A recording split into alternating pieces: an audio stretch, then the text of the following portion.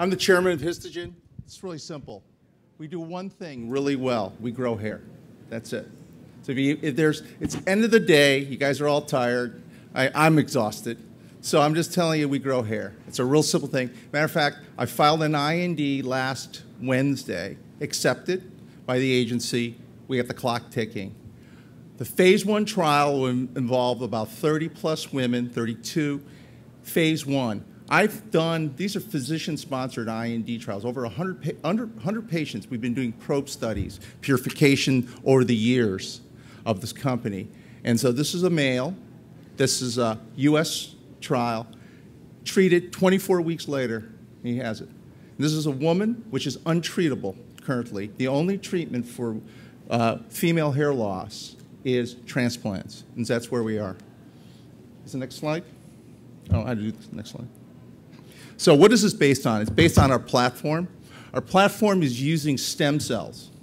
These are multipotent stem cells. They're fibroblast cells.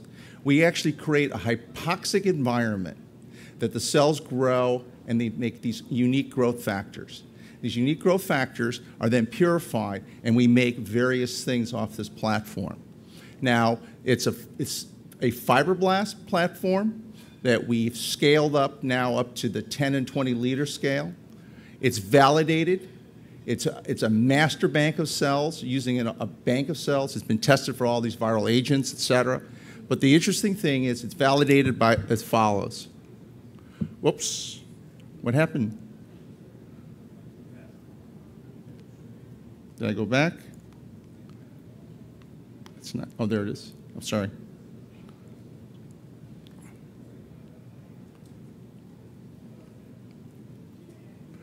We did a deal last year. I came into the company as a board member, and last year I was asked to take it over. And I took it over, and we raised last year $11 million in a non-dilutive financing with a little small company called Allergan. Allergan bought into our idea of doing skincare products. We had 6 skincare products that we were selling through a third party. And Allergan, after suing us for 5 years, came in and decided we were better than what they had and purchased the rights to the product. We have now partnered with them and are using them together. We are doing large scale because they're looking at scales of 1,000-liter materials. We also did a deal 2 years ago, a year and a half ago, with a Chinese company called Huapoint Dermatology. They're the largest dermatology clinic in China, and they financed and they helped this, and they have rights to the hair growth product in China.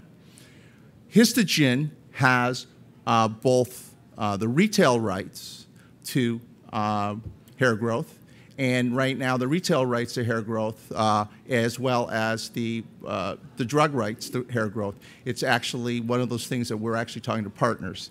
As far as other things, the platform itself generates a lot of different product opportunities. So that's really the 3 slides I wanted to talk about, and tell you about hair growth and other things and stuff like this, because I'm not going to do 30 slides like some people do. So I listen to the rules. Well, great, thanks, Steve. Well, let's focus on hair growth. You gave us a little teaser there in that slide. Let's start with the men. What have you seen thus far? What are the advantages of your approach versus current therapies? So the current therapies are in the hair growth, and you may know this from commercials and things like that. There is Rogaine. Rogaine is minoxidil. It's done topically. And it really just grows very fine hair. So they call it peach fuzz or baby hair, okay? Real hair, which is called vellus hair, which is thick, Rogaine does not help. However, there is a drug for thicker vellus hair. It's called Propecia. Unfortunately, Propecia has side effects. It's a testosterone blocker and is not used at all in women. So right now, there are, in the United States just alone, there are 60 million men, and I look in this audience here with these bright lights, I see there are people here who are follically challenged, males. There are about 30 million women, and it seems to be the worldwide ratio. It's a 2-to-1 ratio of women who have postmenopausal hair loss. Consequently, the only therapy for that, or people who want it, is either cosmetic wigs or hair transplants. And that's where they are. Hair transplants, on average, in the United States cost somewhere between $15,000, $20,000, depending on where you are. If you're in Beverly Hills, where we did those trial of the man and woman, those were like $30,000 hair transplants. It's basically $5 to $10 a hair. They harvest the back of your head, and they plant on top of your head. So it's like harvesting trees and planting trees. So tell us about what's next for both men and women. What do those studies look like? So we have a phase 1 trial all teed up with my CRO. I think hopefully she's down. She's up, probably outside.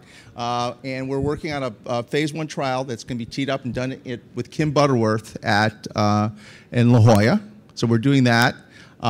We have, because of our safety data that we have to date, we are planning, we have a undisclosed partner in Mexico, and we have actually now registered with the COFEPRIS, which is the Mexican FDA, for a phase 3 trial.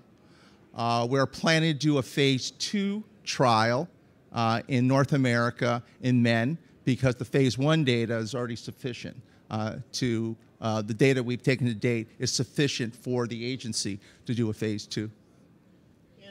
In terms of what's good enough to get approval, is it a percentage of area recovered, or how do we? Yeah, it's going to be an interesting, and I think it'll be an evolving situation. Right now, our prior trials were done where it was an objective. They would circle an area and they would measure hair growth and things like this. But recently there's been technology called a Canfield, which is actually a digital AI camera system where you can just count. You take a picture and you can count it. So it's unbiased. So the Canfield system, we've done a deal with them, especially for the Mexican phase 3 trial, is we're doing that. And so you can look at objective hair growth. We'll have, in the case of certain, probably a placebo, but we're still deciding what we're going to do on that. There is probably some placebo effect. If you actually inject solutions into the head, you may get some hair growth, but as far as we can tell, based on our prior experience of over 100, I think about 115 humans have been injected with the various concoctions and purification of the material, and we've seen, a fair amount of robust hair growth. So when will you start these studies, and when can we see data from them? So the first study will be providing, and matter of fact, I had to step out, and I was listening to INREN, and I had to step out to answer a question, because the agency asked me for a question specifically. And so we will start, if the agency approves it. So last Wednesday, they accepted the IND. 30 days from last Wednesday, where that is when we can start, and we're all teed up. We have GMP material. A thing about Histogen is we're in San Diego. We are an FDB, which is the California Drug Branch, approved phase 1/2 facility to manufacture products. So we have a fully functional facility. We have materials sitting to be ready to be used in our phase 1 trial, as well as the phase 3 in Mexico. So when do you think you get data?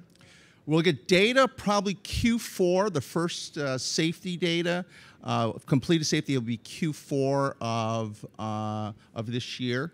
We'll probably have interim data. We know that in 12 weeks, especially from an individual who's lost a lot of hair, we can see results. And the Canfield will be nice because we can just take photographs and show this to ourselves, from an internal, at least, viewpoint. Okay. Well, up on the slide here, we have a little bit about Allergan. Talk about this. Talk about how you mentioned the lawsuit, how that's benefited you since they scrubbed your IP. Yeah, so I was on the board of Histogen almost 10 years ago when it's really technology that was part of a company that was a regenerative medicine called Advanced Tissue Science, and it had been conceived, and ATS went belly up, Chapter 7. And Allergan immediately had bought a company called Schematica and immediately sued Histogen. And 5 years later, or 6 years later in lawsuits, I don't know how many millions were spent, $10, $12 million. Thank God we had insurance.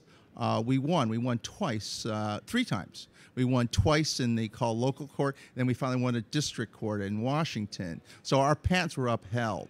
And then 2 years later, well, Schematica during that time was bought by Allergan for about $350 million.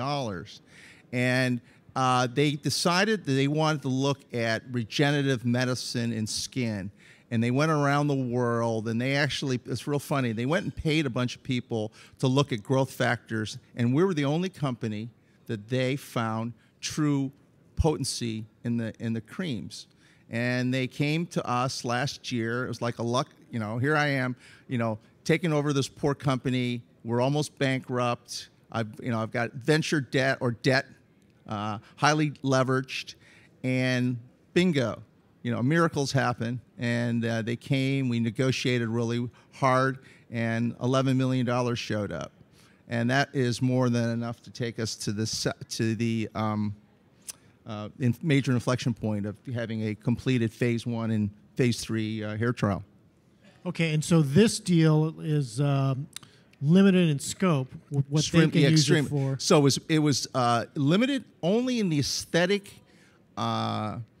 markets, the medical markets, and if you know skincare, there is this business where the medical business where physician sponsors clinical things where physician dispensed skincare products, and that's a very limited business. We, on the other hand, own the retail rights, and so we're now out in discussions with the 3 largest retail skincare. And if you want to know what retail skincare, one of the companies sells $42 billion a year in skincare. And the things you should remind you, this is a payer, you pay yourself. I mean, this is a pure, non-reimbursable, it's pure payer yourself.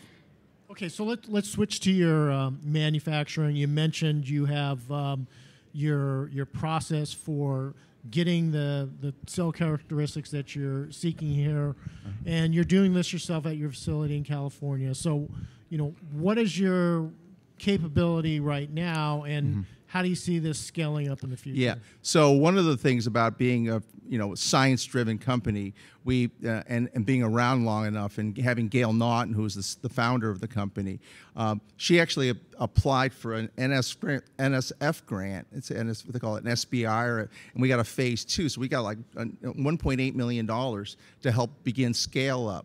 But part of the Allergan deal turned out to be one of the greatest things that I think we were smart in the negotiations was that they want to scale up too. So they have agreed to help us scale at the 100-liter and 1,000-liter scale, which capital-wise would have been impossible for a small company. So my team at Histogen now is actually in a massive tech transfer with them. And so what we're doing is we're learning how to get to that scale. At the same time, they pay us, which is really undercuts the whole, underwrites the whole burn process of the organization. So it's really, really nice from that standpoint, from manufacturing. So, you mentioned the potential retail deal. If you're learning on Allergan's dime how to scale up, does that mean you want to be in a position to make the product for a retail customer? All the major retail people use a third-party manufacturing. So it's one of the fundamental decisions of and it's a discussion we've been having at the board level. What is Histogen going to be? Is Histogen going to be a manufacturer of these aesthetic products? In the process, we also make extracellular matrix. And we have, with preliminary data, pre-IND meeting with the agency says file an IND for orthopedics. But again, we don't have enough cash to kind of have that runway. And that's part of really why we're coming out now. And this is the first announcement that we essentially filed an IND in this space. And it's taken a long time to get us there. Okay, well, thank you very much. Sure, thank you.